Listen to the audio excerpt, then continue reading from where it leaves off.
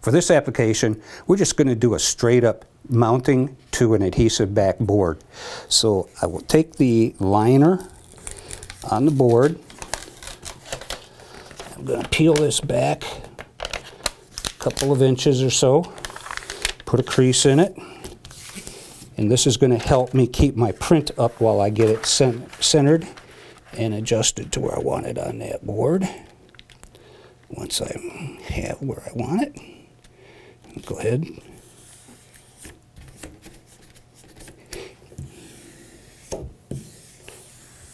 Go all the way out.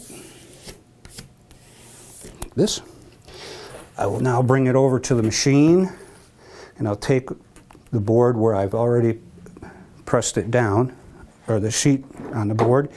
It's a 3/16 inch board, so I'll set this on 3/16 of an inch.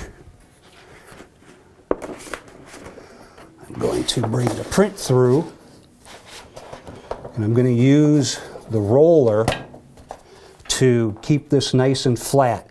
As I run this through the machine, I will go ahead and start pulling this liner off. So I'm going to use my foot pedal that gives me hands free, and I can control it. So I'll go ahead and start that in.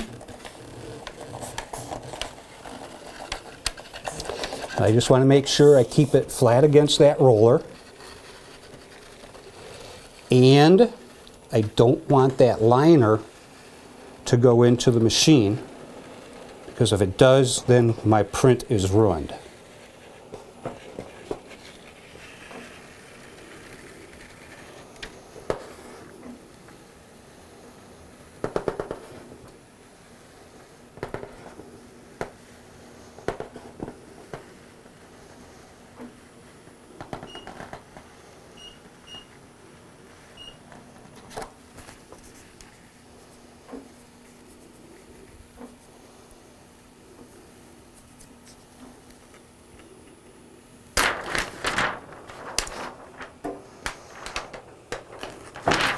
Once it's through the machine, you can release the foot pedal,